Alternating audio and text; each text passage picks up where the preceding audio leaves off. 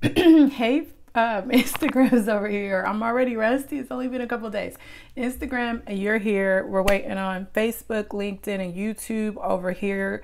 For those of you that are new to this, because I have been really trying to connect with more women that are leaders in healthcare, because I know that during this time of these ups and downs, in addition to the stuff that you were already experiencing before, we have been going through these unprecedented times.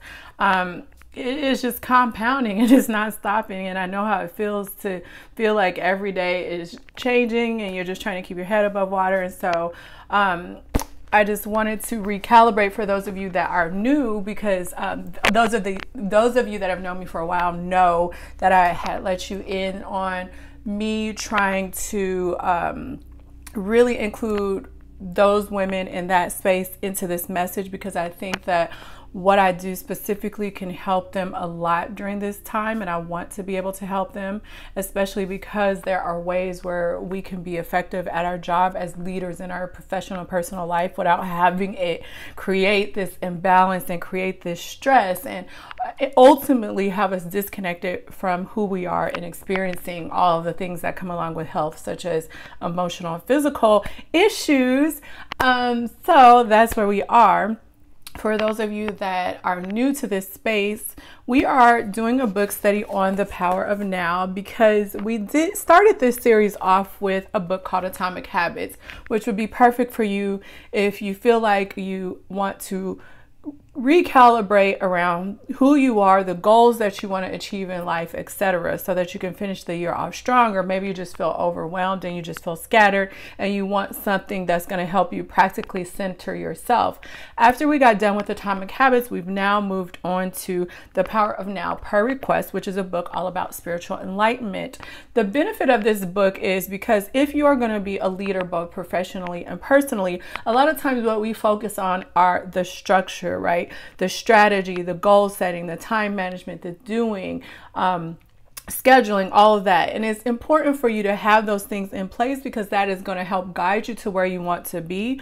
But if you do not approach life from your power place, you're not going to be able to really create the impact and do it in a way that is unique to you, where you bring your unique gifts and talents into what it is that you choose to do, and also do it in a way that is balanced, in a way that means something, that impacts and inspires people, and in a way where you feel like you're being authentic and true to yourself, because you haven't lost the connection to who you are.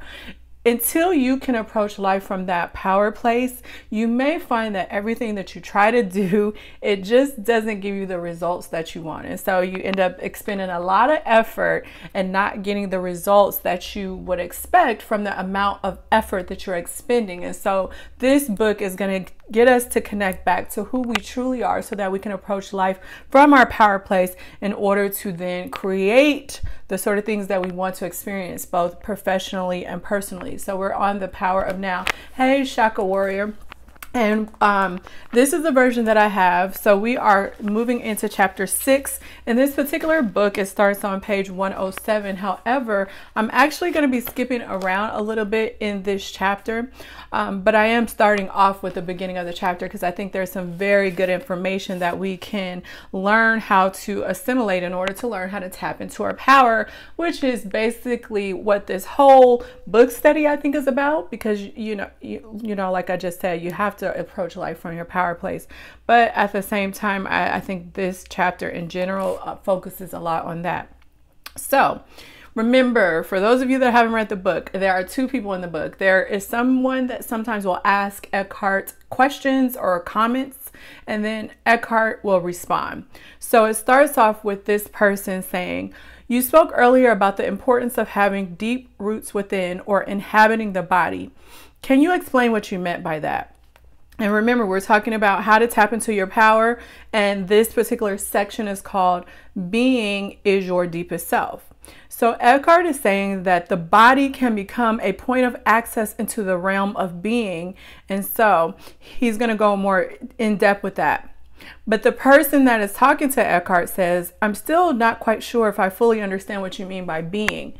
And for those of you that have been following this discussion, even though we have talked about it from an esoteric standpoint and also a practical standpoint, you still may not understand what it means. What I'm saying, that if you want to truly experience a better life, then you're going to have to do it from your place of being as much as possible. And when you're in that place, life is easy and life flows. So what does he mean by being, or what does being mean? Water, what do you mean by that? I don't understand it. This is what a fish would say if it had a human mind. Please stop trying to understand being. You have already had significant glimpses of being, but the mind will always try to squeeze it into a little box and then put a label on it, and it cannot be done. It cannot become an object of knowledge. In being, subject and object merge into one. This is important, right? Because as we talked about, I think a few days ago, and as we talked about at the beginning of reading this book, there were some practical things that I share with you on how you can start to tap into this feeling of being, so that you know what it feels like in your day to day, and you can tap into it a little bit more in order to have your day go the way that you want it to. But again, if we try to experience it mentally rather than spend our energy, expend more energy trying to just be in that space, that is where you are going to get hung up. He says, being can be felt as the ever-present I am that is beyond name and beyond form. To feel and thus to know that you are, and to abide in that deeply rooted state, is enlightenment. So that is where your being is. You are something other than, we already talked about your mind. We already talked about you being something other than your feelings. We're going to talk more about you being something more than your body. So if you can observe all of those parts about you, then they are not you.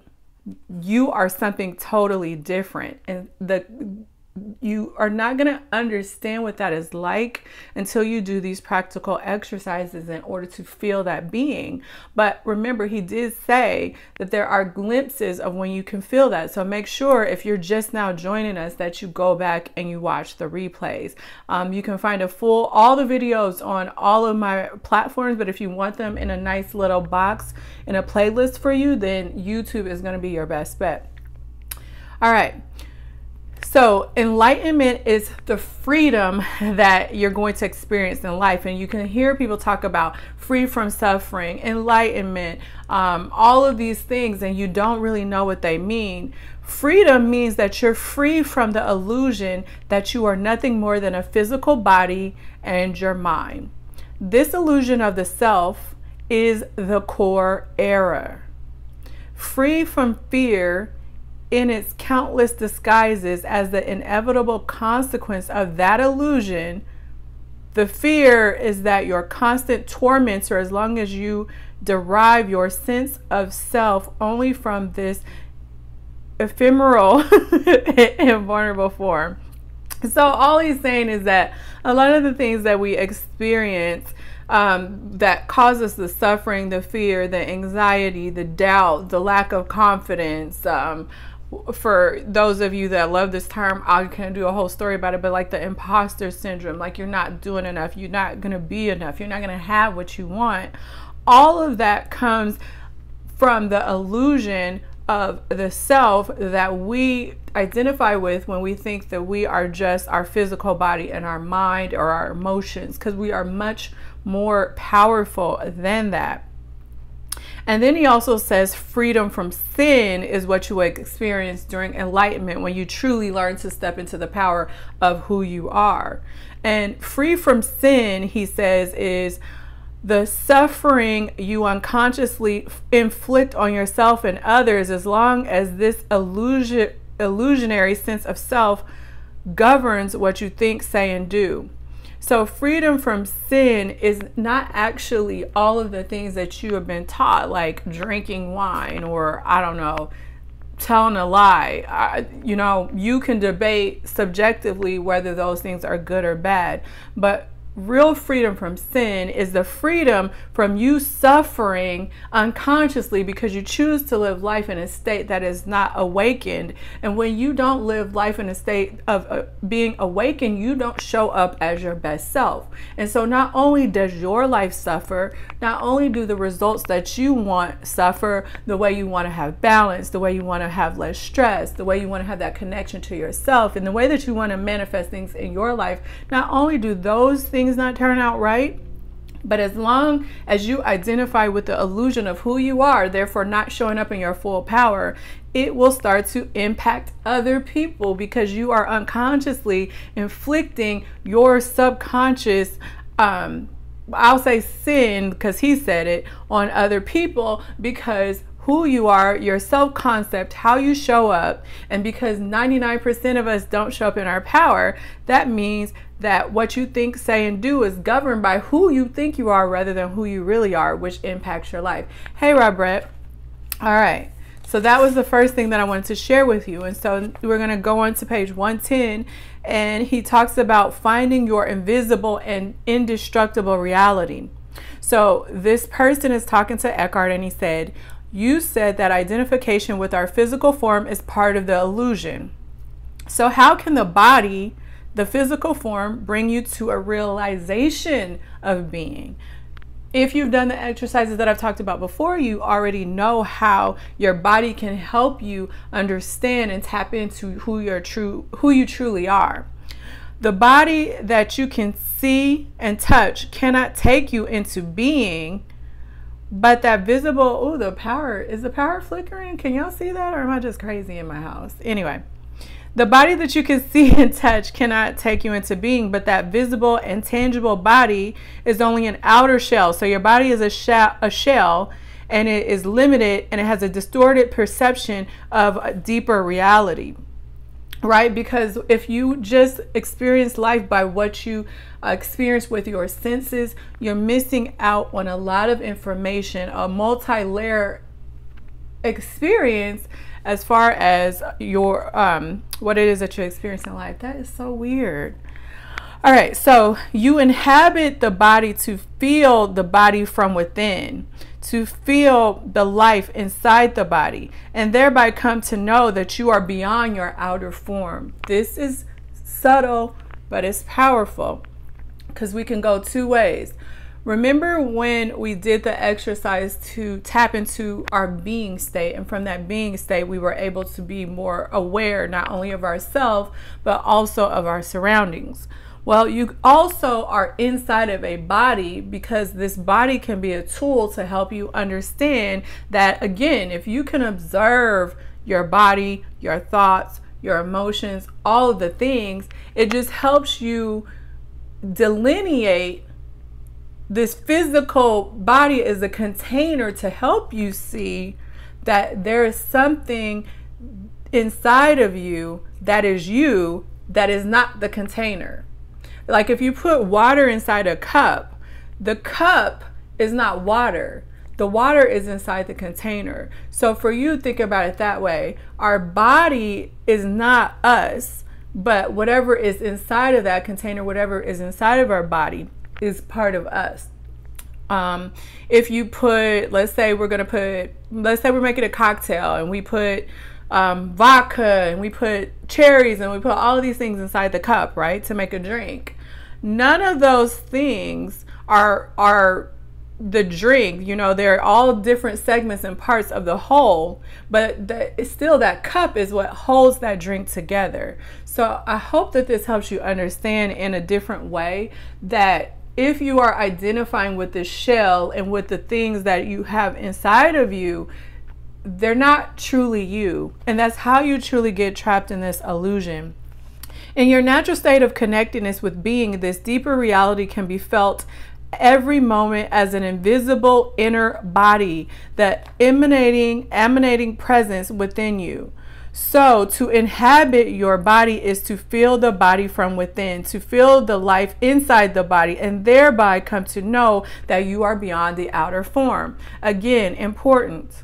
So it's almost like if you think of yourself, like I said, a water inside of a cup, or think of your soul inside the body.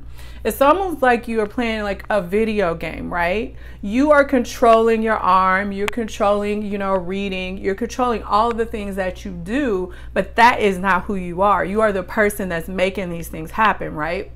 Same with your thoughts. You are not the person that is having the thoughts. You can use your mind as a tool if you were using it appropriately, but you probably never been taught to do that either. So you just have this mental activity going on.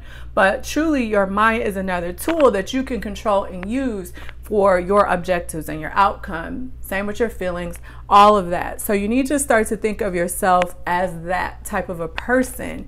And the body just helps you understand that if you truly are in your power, you won't feel like you are your body.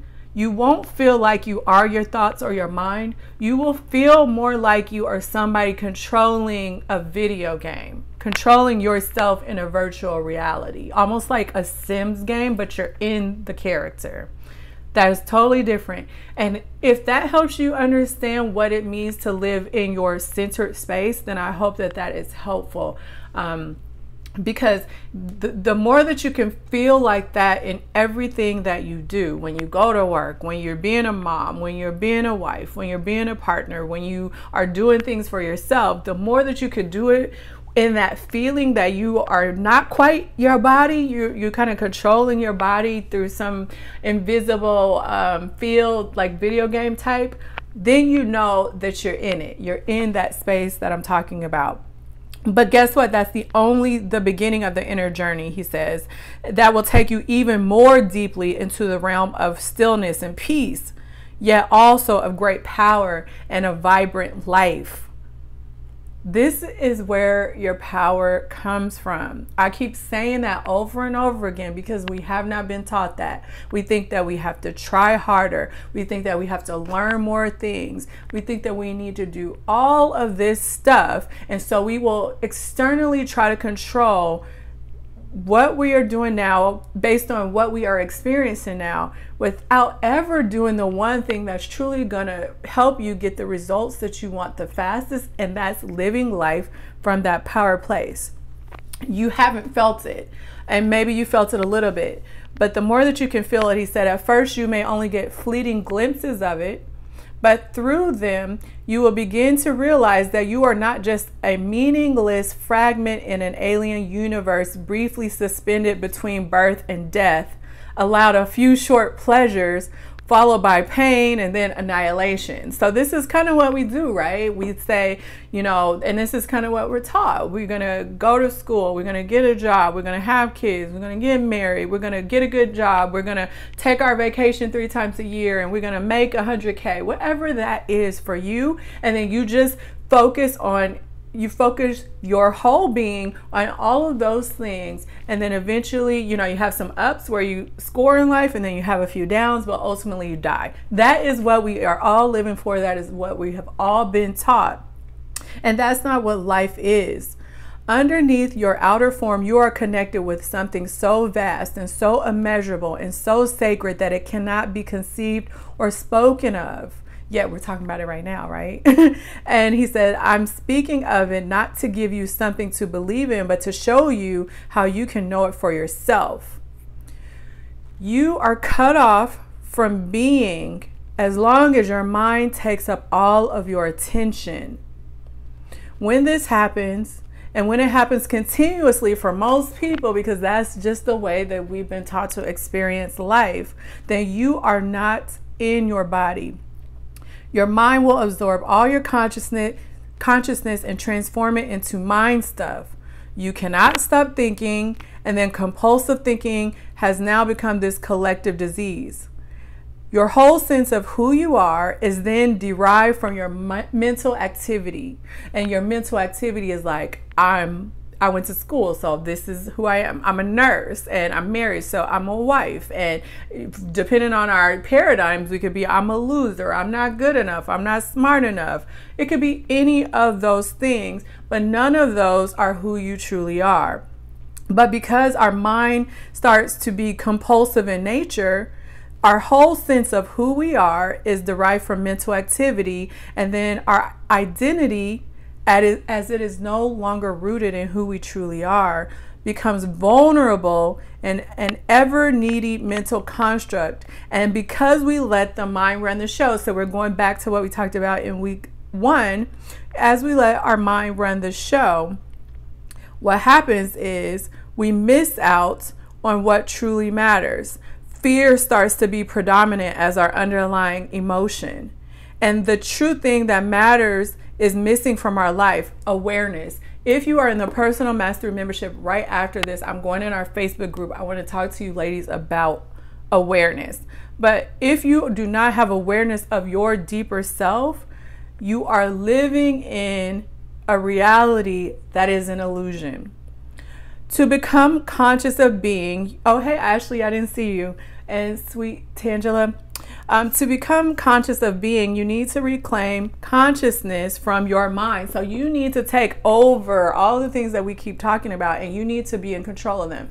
Again, if you want to change your life, if you are experiencing a life that is not pleasurable or it's not what you want, I don't care if it's professionally, I don't care if it's personally, if it's not the way that you want your life to be, the first thing you need to do is work on yourself. Not try to change externally. You need to learn how to come back to self. Not your body, not your mind, not your feelings, your true self. To become conscious of being, you need to reclaim consciousness from the mind, he says. This is one of the most essential tasks on your spiritual journey. And I won't even say spiritual. I'm going to say spiritual, but also your physical journey. Because again, coincidentally, just like the other book we did, the things that you are being taught are not so that you can practically do more in your outer world. They're to make you a better person. And a byproduct of you doing this work is that you will experience abundance, flow, relationships, money, career, balance, less stress, all of the things that we want to experience in life. So you are manifesting not only a better internal state because you're connected to your being, your outer world is also better. If you are not experiencing the life that you want, or you want some better results in a certain area of your life, the first answer is always to come back to being. All right. So he said it's one of the most essential tasks on your spiritual journey. It will free vast amounts of consciousness that previously have been trapped in useless and compulsive thinking. And a very effective way of doing this is to simply take the focus of your attention away from thinking. Oh, he just said what I said, but he said it different. And he said direct it back to your body. So take the focus off of thinking. I'm going to say take the focus off of your thinking and take the focus off of your feels and bring your attention back to body, where being can be felt in the first instance as an invisible energy field that gives life to what you presently perceive as your physical body. This is another way that you can start to tap into that power. You need to understand that you are an invisible. Oh, and Ashley said, this is so hard. How do you do that? Girl, it's not hard. It's not hard because you've done it. You do it all the time. You just don't notice it. If you focus your awareness on yourself, let me step back. If you are new to your journey to living a more aware life, you have to understand that in this world of multitasking, I don't care what you believe, you cannot bring your full awareness to two things at the exact same time. You cannot do it. So awareness is about attention. What are you paying attention to? So if we use that word, that's a little bit more practical. What are you paying attention to? So if you are paying attention to everything that's going on outside of you, and we do that a lot because that's what we've been taught, right? Our relationships, our career, our money, our finances, all of the things that suck us out, then you're not being aware. You're not being aware of yourself. You're being aware of everything outside of you, right? And if you focus your awareness on your thoughts, meaning you are always thinking about what you need to be doing, what you could be doing, what happened, what could have happened, and what do I need to strategize, blah, blah, blah, blah, blah. If you are, we call it probably all up in your head, then you are not aware of who you are. You are bringing your awareness only to your thoughts. And remember, your thoughts are not who you are. Your thoughts are just something that when you learn to control it, it's a tool. So you are bringing your attention to your thoughts, and when your attention is in your thoughts, then you're not in your body. So it's so simple. The way that you do this is you pay attention to yourself. And like I said, Ashley, you may have missed it, so you can go back and listen to the beginning part, but I recommended some ways that you could think about it in order for you to understand what it feels like to be in this space that I'm talking about. But I guess the only way for me that I can feel it is that I pretend like my body, let's say I have a soul inside of all of this that you see right here. And this soul is a light being inside of this body.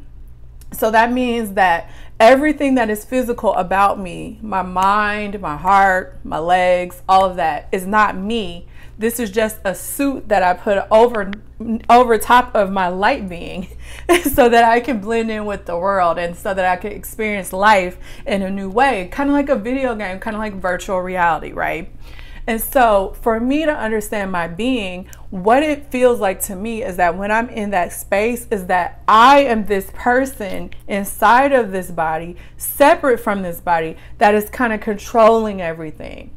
Which means that, okay, I can, kind of like when you're driving a car, right? You're not the car, but you can make the car turn and you can make the car do all these little things. And through that, you experience driving a car. Same with your body. You are not this. This is a part of you, a tool. So think of yourself as a video game inside your body. And when you say, I want my arm to move, you feel the being. That's the person that I'm talking about. You said it makes sense. Our bodies are just shells and our inner soul is just occupying the body for a while. Correct. So if you think about that feeling, if you were inside of your body as this soul, you made your arm move, you took a drink of water, you paid it, you were aware of your thoughts, so you checked in like a little dashboard and it's like, what is my thoughts? What's going on with my thoughts? Then as this light being the soul, you say, oh, what's going on with my little emotion center? All of those things. When you approach your life as an outsider of all of this, then that's when you know that you're in your being. So if you feel like your thoughts are running you, then you're not in it. If your attention is in your thoughts, you're not in it. If your emotions draw you in, it's not in it. If you're paying attention to what's outside, it's not in it. But if you pay attention to, I am a soul and I'm controlling my body and I'm also controlling the reactions and the things that happen in my outer world, if you feel more like that, then to me, for my own personal life, that's what it feels like when I'm in my being. That was a good question and it's so hard to describe. But again, Ashley, at the beginning of this, I talked about it. And also in the first week of this book study, he went over practical ways to do this. And I also believe we either talked about it Monday or Thursday. He also gave more practical tips for you to tap into this. And I'm also going to touch a little bit more on this particular topic for you ladies in the Personal Mastery Membership in about 3 minutes, because I want to talk more about this attention. But just think about that. If awareness is too far gone for you right now, just always stop and ask yourself, what am I paying attention to? Because if you're not paying attention to yourself as this being that is controlling everything, controlling your body, your mind, your thoughts, your soul, even controlling your reality, if you don't feel like that in your life, then you need to step back and you need to pretend like you like a person playing a video game and pulling the strings in all those areas. And that is how you understand how powerful you are. You are the person that's playing the video game. When did we start this book study? I need to catch up, Robert said. Ooh, Robert. Let me look real quick and then I'm going to close it out so I can make sure that we go over to the membership in order to be on time over there. Okay, let me look for you really quick. When did we start this? This is a phenomenal book, right? Y'all didn't know what y'all was getting into when y'all picked this book. People just kind of play around with spirituality and like, oh my God, it's so cute, let's get tarot cards. No, it doesn't matter what you do. If you don't feel this kind of stuff, then you're not doing it right. All right, we started it on August 2nd. August 2nd. So Robert, if you feel like you need to go back and catch up, The best place for you to do this is to go to my YouTube channel. I'm Yashika's Intuition on YouTube. I have all of these videos in a playlist, and I think I have them in order, starting with the very first one we did all the way to currently. And every time we get done with one, I immediately upload it. So make sure you, if that's where you want to see them all because you want to catch up and you want them all in one space, go to my YouTube channel. All right, ladies. I will talk to you. Oh, tomorrow is, no, not tomorrow. It's Thursday already because I didn't feel good. So I will talk to you guys on Monday, 7 p.m. Central Standard Time. All right, ladies, if you're in a membership, go to the Facebook group. All right, bye.